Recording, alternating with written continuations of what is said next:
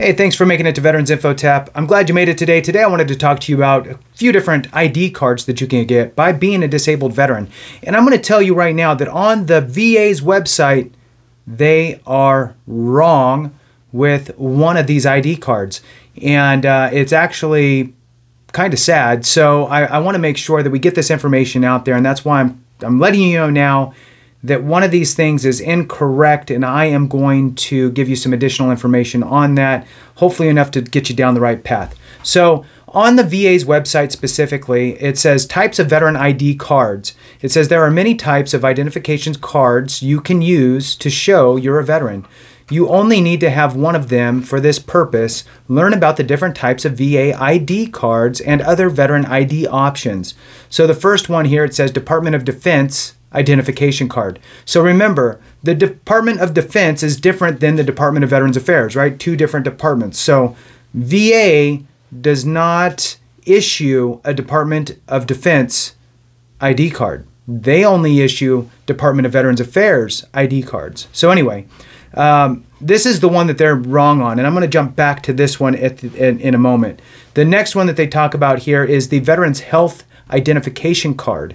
And on here, this one says, when you're enrolled in VA healthcare, you'll get a Veteran Health Identification Card, VHIC, a VIC, and this will be the card that you use when you check in at your VA appointment and what have you. Everybody knows what that is, or most people know. It's your VA card is what we usually call that. It says you may also use this card to get discounts offered to veterans at many stores, yada yada. So basically, any of these you can use for, you're going to Home Depot or Lowe's and you need to get a veteran discount, or many restaurants will have a military discount. They mostly just mirror the senior citizen discount. So, but that should be another video, is just the discounts. Don't forget them because they do add up. Next one is Veteran ID Card. And this one says Veteran ID Card, VIC, which is VIC, is a digital photo ID that you can use to get discounts, that can be used to get discounts for veterans at many stores, businesses, and restaurants.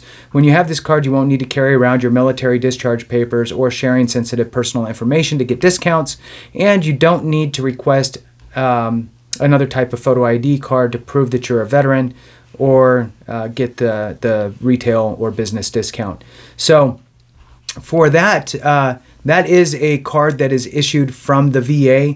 You can't use it for healthcare or anything like that. It's just simply stating that the VA, have verified that you are a veteran, and they have your picture on it and your branch of service, and that can be issued from the VA.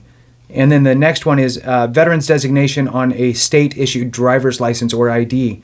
It says at this time, all 50 states and Puerto Rico offer veteran designation printed on state-issued driver's licenses or IDs. This type of veteran designation may vary from state to state. If you have a veteran designation, you will be able to get discounts, offered at many stores and businesses, restaurants, that type of stuff. So, in other words, it's just another way in which you can prove that you're a veteran. And by having veteran designation on your driver's license, it means that you have supplied someone with proof that you are a veteran, which is all great, right? So all this stuff's great.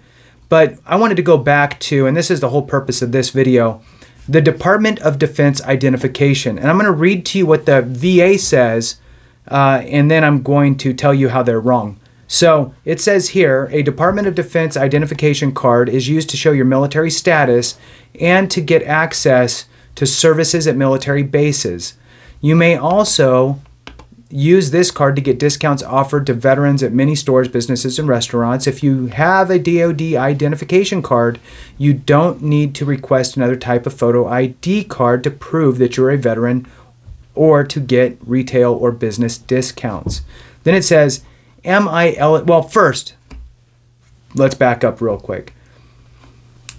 It said here that you can use that card, and of course you can, to get access to services at military bases, and the other ones didn't say that.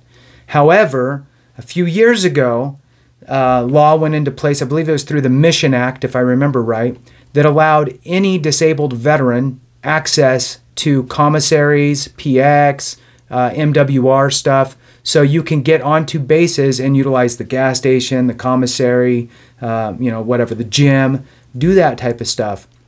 Now, that went into effect, and what is being used for that identification to get onto the bases is your Veteran Health Identification Card.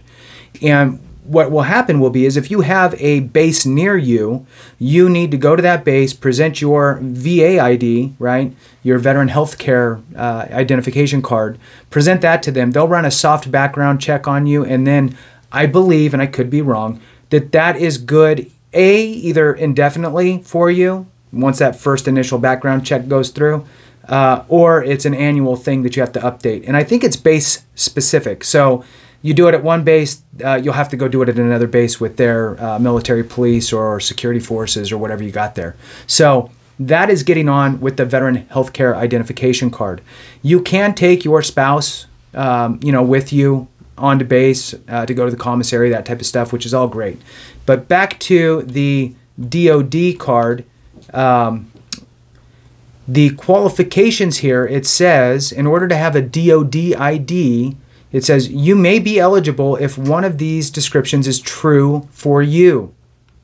You're retired from the military, or you're on active duty, or you're in the National Guard, the reserves, the selected reserves, or in active ready reserves. Then there's a note, and it says, depending on your status, the DoD issues either a common access card or a uniformed services ID card. For both types of DoD cards, you'll need to either be a sponsor or have a sponsor. So you either need to be the one who qualifies, or you're getting one for a spouse or significant other. Then it tells you, now I'm going to stop there. So not true. So the 3 bullets here are military related. However, I am not retired. I'm obviously no longer in the military, and I have, and I know many of you do too, but this is not for everybody, right? So there's mine, right? So that's me.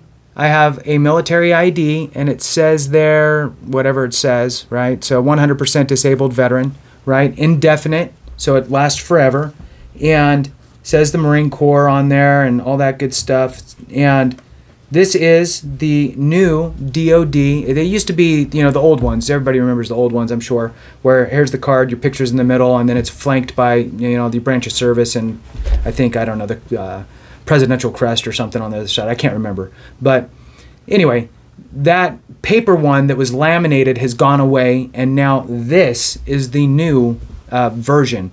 And this came out, I don't know, maybe 2 years ago.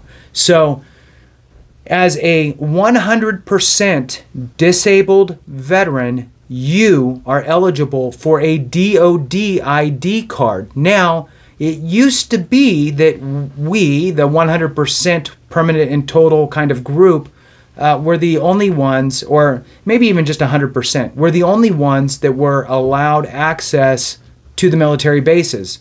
Unless you were retired or a reservist or something. But that went away. So this is still allowed for the 100% rated veterans. And what's great about this card is that your spouse and dependents can also get one. So where it's different than the Veterans Health Care card, right? Where you can get on base, you can bring your spouse, but you have to go with them. So if you're 100% and you get your DoD card and you sponsor your spouse or your dependent children, they now have access to the base to go to commissary, whatever, PX, that type of stuff. So it's a great additional benefit. It's nice to have. And let's see here. So here it says, I'm on a couple different websites. So the military wallet, it says that to get the DoD ID card, that there are a few exceptions given to certain veterans who meet the following criteria, qualifications such as Medal of Honor recipients, 100% disabled veterans, former members in receipt of retirement pay, obviously, and some others. So here it talks about that. And then also what was the other one? Military One Source talks about it as well. And obviously, like I just showed you, I have mine, right? So what you should do is you can Google search DEERS ID scheduling, and then on there, and I'll try to put a link in there, ID card office online through the Department of Defense, and there's an ID card office locator and appointments, and you can schedule an appointment online. You show up. All I did was I showed up to my local base and brought my DD-214, brought my proof of being 100%, presented that to them. They took my rank and all that good stuff, threw that on my ID card, and put on there 100% disabled. Now, what's great is that this now essentially affords you all of the same benefits as a retiree, minus the retirement pay, of course. But you know, getting your spouse and all that type of stuff hooked up with their own card so they can get on base. And obviously, it doesn't include TRICARE. This is just an ID card, but it gets your family connected and able to get on and off of base if you're near one. So nice to have. So in any case, I'll go ahead and end it there. Thanks so much. I appreciate you. And remember, if we don't take care of each other, something went wrong.